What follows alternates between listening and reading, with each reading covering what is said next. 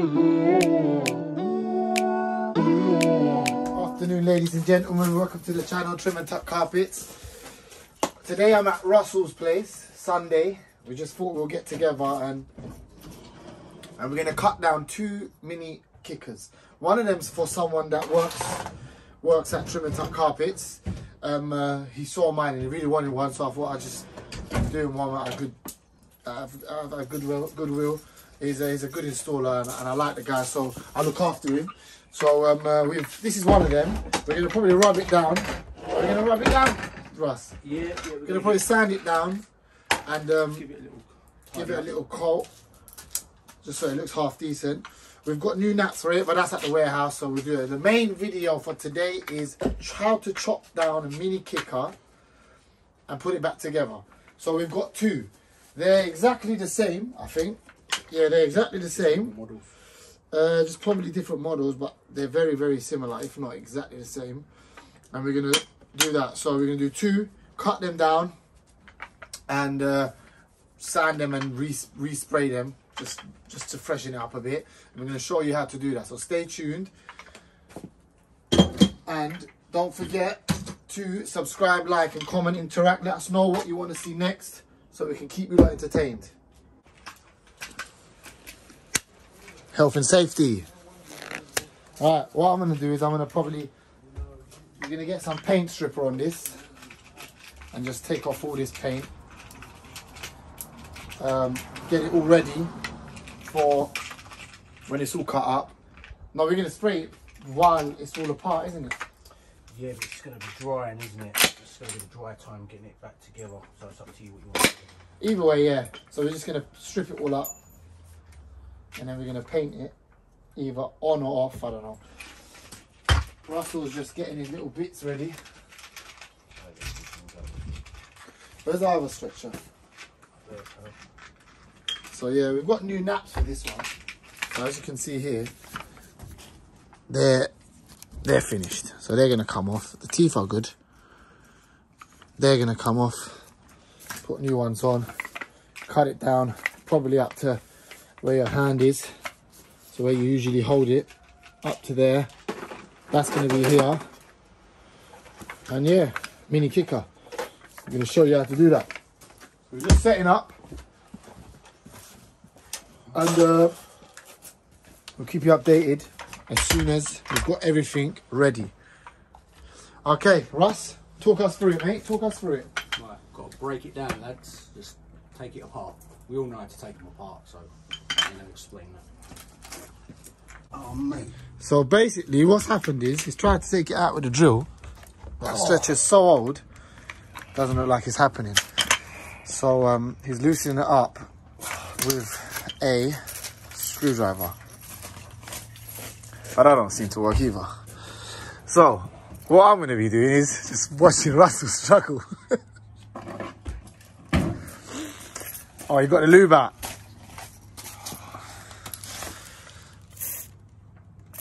A bit of WD. Boys got to go in wet, boys. Easy, bro. This is PG. Okay, cool.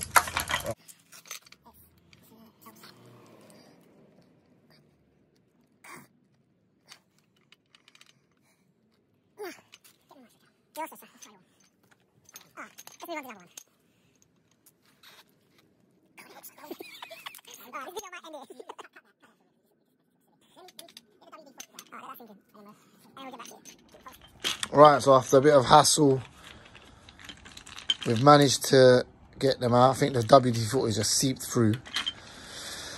And now we've got all of the screws pretty much loosened, didn't it, Russ? Yeah, they were. Yeah, we got them all. We got all 10 of them loose now. So now he's going to take it apart. Right. We'll use the impact now just to get them out quick.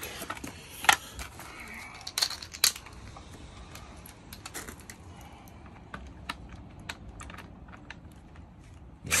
So we were struggling to get these untightened. WD-40 after a couple of minutes, it started to work, and now we can undo them. So. For those that don't know what WD-40 is, WD-40 boys. that's it. you got to think these stretchers are probably near enough the same age as what me and Sal are. So they're very old. That one's probably definitely the same age as what me and Sal is. So bringing it back to life. Yeah. All right, so now he's taking it apart. Just walk us through, Russ. That thing that just come out, explain it. Right, so that's the extension clip. You know, with the button we always touch just to extend it and make it go shorter and faster, shorter and longer. You don't need it; it's going to be obsolete. But we keep it just for to make it look good, because there'll be a hole in that section. Otherwise, you'll just see that. So we will still keep it. You don't need the springs or the balls; they can go. So now, where we are basically broken down, we are going to cut it. It's personal preference how big your hands are. You know, I've got fairly big hands, so I'd probably want to cut it to there. Sal's hands are a little bit smaller, so you might want to cut it a little bit more narrower towards the head. So preference here, guys. Okay, so how short are we going to do this one, Sal? Well, to be honest, the guy that this is going to is about, let's mark it there. Yeah, okay. Right, lovely. So can you see, we're holding the stretcher the way you usually will. Have a little mark. That's our mark. And that's where we're going to cut it. So now, I believe, yep, we're going to cut it. We are going to cut it. So, safety, guys. This is a aluminium blade in this chop saw. It's only a cheap chop saw. But, to be fair, I don't spend a lot of money on tools because they break. So, yeah, and this has lasted me years. So, yeah, for 30 quid, it's done its... worth its money. Right, so I've got the mark. Just going to put a little spacer there to stop it from bouncing. I'm going to cut just after the pins, so I'm not cutting through double metal. All right, you ready? You want to have a little angle of that this side?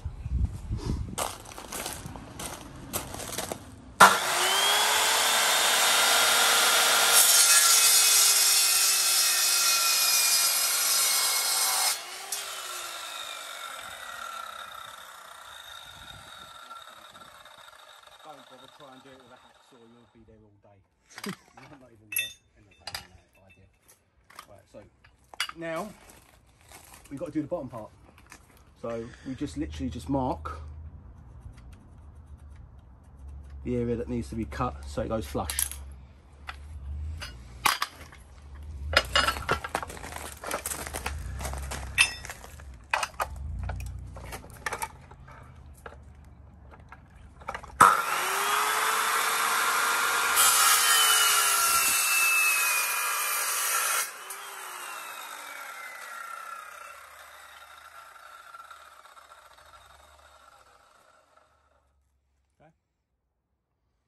Right, what we need to do now is the head section, the pad section. So what I do, I want to get as much of this bar as possible in the stretcher still. Reason being, it gives it more support because it's got no catch or anything holding it in place. All what's going to be holding it in place is basically it being clamped together and grip filled inside. So I'm going to measure that. Where's the pencil? And we're probably going to go to about there, looking at that, just on that mark there, and a little bit short than that. So we're going to go just the bottom of the circle. Yeah, exactly that. Okay. All right. Cool. What you'll find with this, because you're at that angle, this angle, you could possibly pack it up with a bit of wood, etc. But we're not going to do that. We're going to do it the way that I did it before, and that is taking off the pad. There's a bolt behind here that holds this on, and then this I can put this straight to the floor. It's a lot more safer doing it that way. Otherwise you get like an angled cut, isn't it? Angled cut, it could bounce. We're dealing with a chop saw, for Christ's sake, you know what I mean? We don't want to lose fingers or anything, so we will do it sensibly.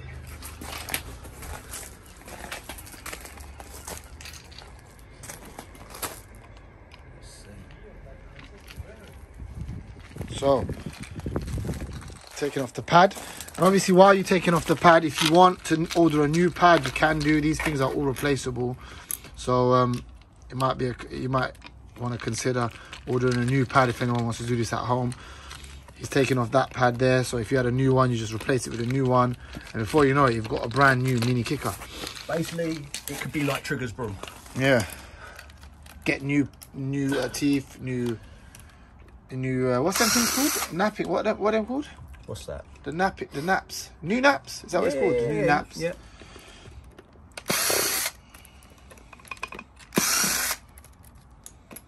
Right, so now we've got the cover. Behind here, you'll have a bolt. There we go. Now we've got to take that off. So we'll need a ratchet set. I think my doctor gave me a cold. So sorry about the sniffing, guys. Plus, I've got allergies, always got allergies all year round. So I think it's probably a number 10. No. Higher than that.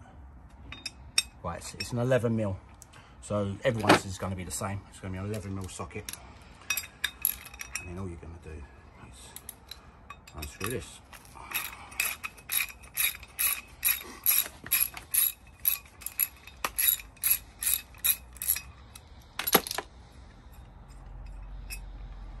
And that should come out. Should. Unless it's different to mine. Get the WD-40. It might need a WD-40, boys. Mine come out. And so did Sal's as well. So, and all of them are Roberts. So, yeah. Nah, I just need a bit of tap, bit of vibration. That should come out. Possibly, yeah. Just needs a bit of persuasion. So what we do is, we'll come back as soon as that is out. So, a bit of WD-40. It seems like it's loosening up now. Yeah, and then just oh, there you go. It's come out. Sweet. So, that is it. WD-40 is the trick. That's our best friend today. Right. So, what we're suggesting with the mark is the stretch is going to go there. So, we're going to cut around about there. And now, you can see I can put it straight flat on the chop saw. Yep, So, that's a good tip. when you're doing this, guys, goggles, gloves, you know, be sensible.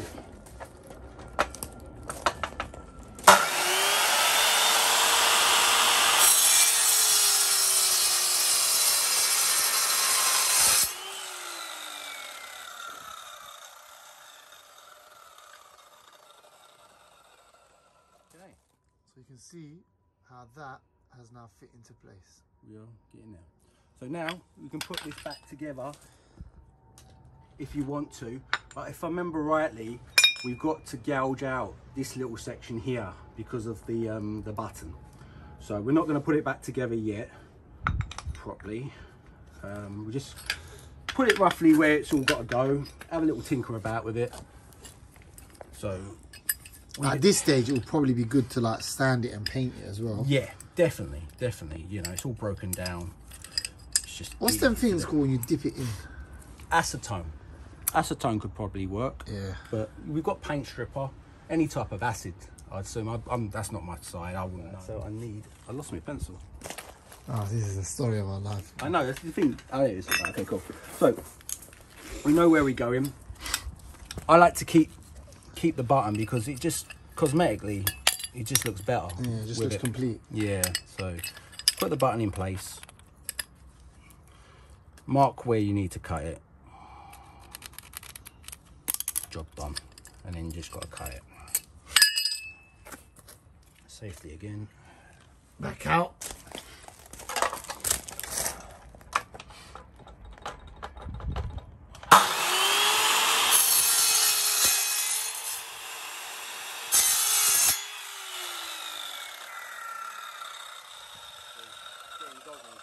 Flew up into my face when it happened, so just be careful, guys. All right, so always protect your eyes. Right, so we should be near enough there. All we need to do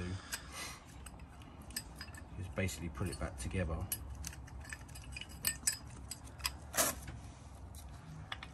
But what I found before, and Sal will remember this because we was dealing with this for ages, if I remember rightly. I should have bought my angle grinder, you know that? Yes, that's one thing, that's one tool I haven't got. I should have bought it, man. You can see, this is the problem we have. You see that little bit of metal that's exposed. Where does that usually go? Okay, so that goes here. Yes, so that's where you lock it. That's how it locks into position. So we need to get rid of that now. We need to get rid of this section here. It needs to go. And the reason why we can't use this is because that has the bolt underneath. Exactly, so we can't use that end. So this is scrap. Yeah, unless you've got a welder. I don't know if this looks like aluminium. I don't know if aluminium can actually weld back together, but yeah, someone like Dan Jones would know exactly how to do something like that. Try and cut this out, grind this off, this little section, and we will have to just channel this little section. All right, so this is the headache. This is the part that's not enjoyable. Yeah. But we're going to show you raw footage, how it's done. Exactly. With probably not the best tools. No, like, I've got the basic set. You know, angle grinder's probably... I don't know, angle grinder might be a bit bulky as well, though. You know, it's going to be flying about. Angle grinder would work lovely on it, to be fair. But it's soft metal, so we're going to use a multi-tool and we will use a bench grinder. So, let's see how that works. Okay, let's go. Okay. Let's unplug that because that's live. Which one, that one? Yeah, just because you're on it. No. Yeah, you're on it and you don't want that going off by accident. Right, cool. So we're going to try and chop it. So you've got to obviously try and keep it sturdy. If you've got a clamp, you know, a bench clamp or something like that, ideal. I haven't. This is all getting done freehand, you know, so.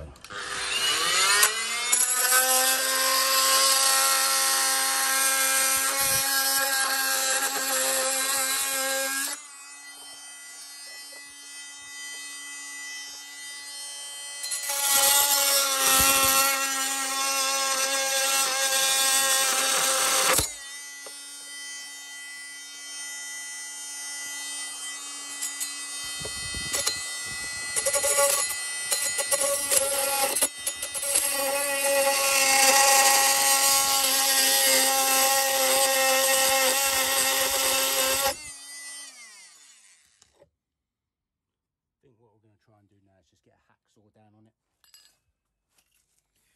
As you can see, he's got it going. This is exactly what we done last time. He's got it going. And let me just zoom out a bit. He's got it going. And then we're just going to get the hacksaw in it. Just take this chunk out. And it should sit flush. Problem is, if you don't get that out and you just get a little bit of it out, when it goes back on, oh, this is hot. Yeah. When it goes back on, it doesn't sit flush and it can pinch your hand. So it's good to get it. It's good to get it flush. So we're going to try and get it off with a hat. Because we've started it off and we've kind of got a groove now, we should hopefully, as he says that, it's very close.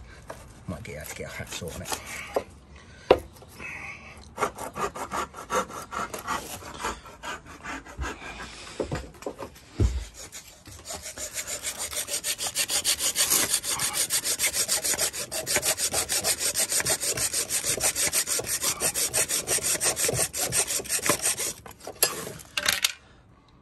Going. Yeah, it's going easier than the other one. Yeah. I think the GT 2000 was a bit different. Yeah, it's probably softer metal. You know how everything gets made nowadays. It's the quality's gone, isn't it, for most things.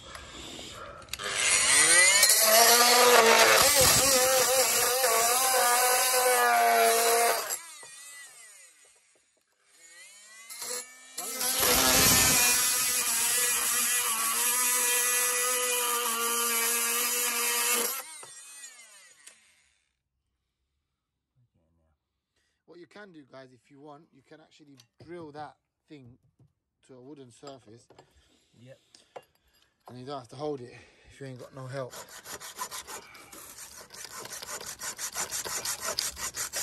Yeah, go in. It's getting very hot, lads, as well. As I'm hacksawing.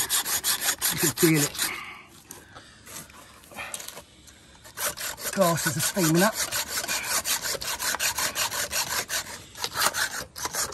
Feel that, sir. Feel how hot that is. Yeah, I felt it in my flipping gloves. Just for hacksaw. Mad. Cook an egg on it. comes with a brand new hacksaw blade as well. So, there we go. Nice, nice and flat. Let's see how that looks when we put this together. There's still going to be some more work to do, if I remember rightly. We're getting there. Depends on how nicely snug you want. Well, as I said, sometimes when it ain't that snug, this can catch you. Bloody hell, that's hot. Yeah. This can catch you. Yeah. So you're going to probably, what, grind it down on that? I'm going to grind it down. I think what it is as well, it's the bolts. The bolt where they're raised. Because this is not meant to be in this position. Yeah, but to be fair, that's not that bad. That's not bad at all. To be fair, it's pretty good. It's gone pretty smoothly. Yeah, it's gone pretty quick. We'll give it a little grind off, and then we'll start to put it together. Thanks, Steve. Big one on toes. Let's see that. Yeah, just going to be that little bit there. See it's a little bit raised.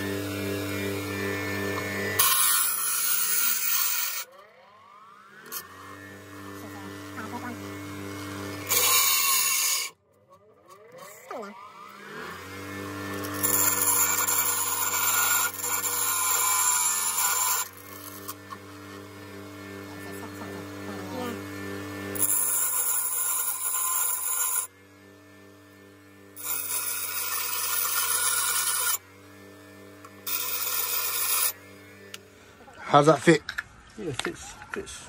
Yeah, it fits nice. Snug. Fits a bit better than my one So we done. What I'm going to do as well, we didn't do on our one. I'll probably put a little bit of silicone here, just to close up the gaps a little bit, so you've not got like a raw edge that you're going to catch your hand on.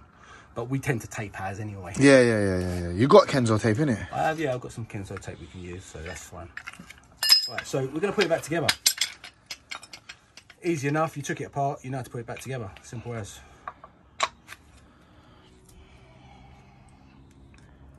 This is the easy part. So this is where that bolt comes into play. Yeah. So this is why we can't use this part, where it's already got that part missing, is because it doesn't have a bolt. Yeah. Just make sure it's all snug and tight.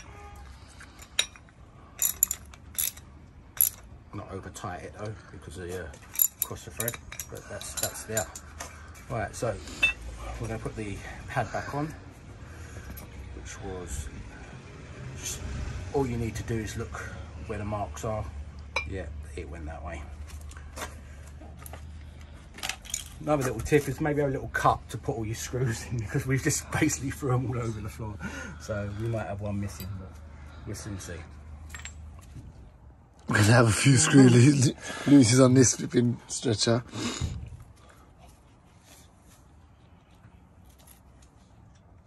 So that's that. Just nipping them tight.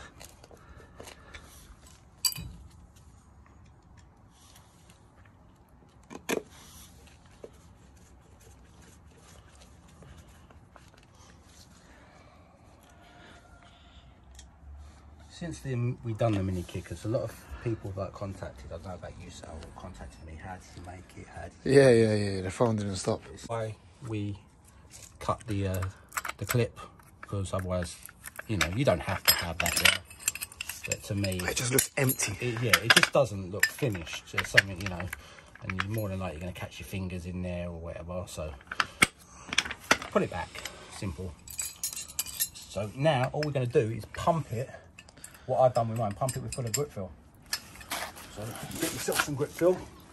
I wouldn't use rapid. I wouldn't use strong stuff. Yeah, use the strong stuff. 24-hour stuff, because it expands, and this stuff don't expand as much. So you don't want complications. It's really hard to pump out.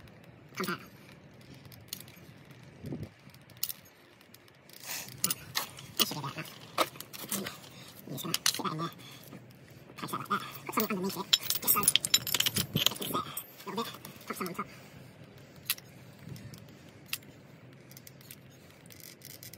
We'll spend some more love on it if it's your own personal one. You know, this is just to show you guys how we do it.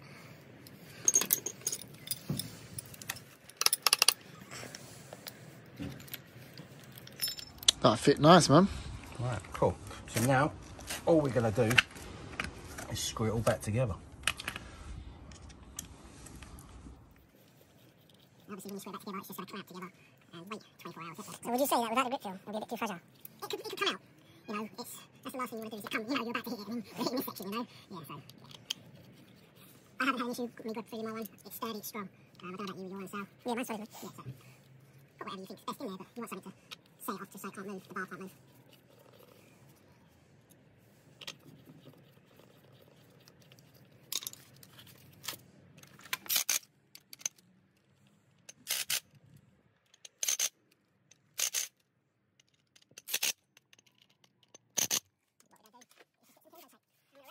Lovely. Okay. So what we're doing is just taping it up, final little touches. Oh bloody hell. You can get this tape on eBay. It's about, I think it's about £3 or £4. You get about 5 meters. It's calligraphy tape or Kenzo tape. It's for injuries. So lots of the sportsmen have it on their knees and shoulders, etc. But yes, it's decent tape.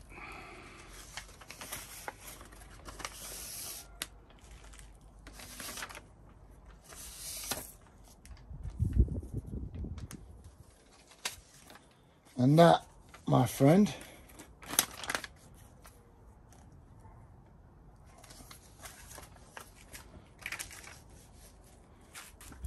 Yeah, go show it on the stairs. How you're going to action it? this is how I'll action it. You want to see the action? Action. So, Yeah, it's just easier. You've got more control over it. It's smaller. You just got more control. as I said, we're going to change all of that. So when you want to get, so when you got kites, yeah, that are like that, more time, my big stretcher is always hanging off the kite like that. But this can, you can go on it and just, yeah. It's good, man. You get into little areas, like, especially if you've got a room like this, you can get into that. You can stretch the width, you can stretch the length, you can just get into them small areas. So it's just nice, and it looks nice.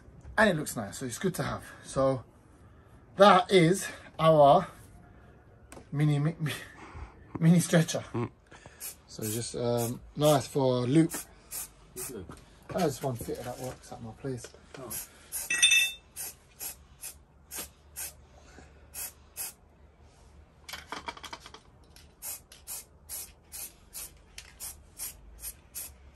Oh.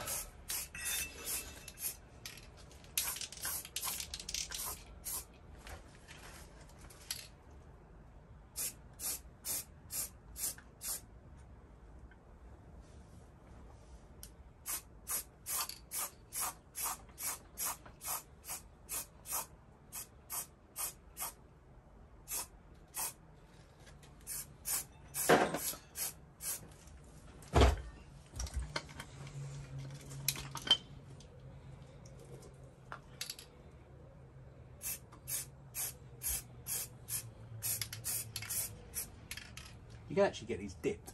Yeah.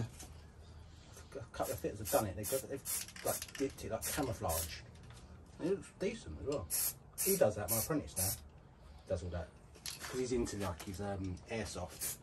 He takes all these little guns apart or whatever he uses and dips them and makes them look nice. Yeah. That's the thing, ages to dry. Let that dry. Oh, that'd be pretty quick to be fair, especially if we get heat on it. If we get a heat on it, it'll dry pretty quick.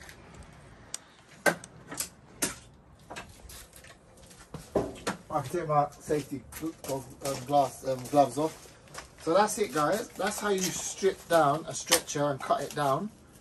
So what we want to see is all the fitters out there cutting down their stretchers with their old stretchers, putting it together and posting some pictures up and letting us know how you get along with it. What do you want to do? Plug that heater on? Yeah.